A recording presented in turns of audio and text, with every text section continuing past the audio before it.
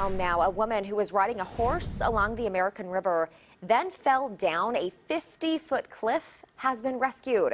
Cal Fire says the woman and the horse fell down the embankment in Auburn near Quarry Road yesterday. Rescue crews were able to save both the woman and the horse, so good news there, and both were uninjured. An ambulance crashed into a pole in Sacramento near 33rd and J Streets yesterday afternoon. One person was hospitalized, but it's unclear if that was a patient or one of the medics. We're told this was a third-party ambulance not connected to the city. That pole has since been repaired.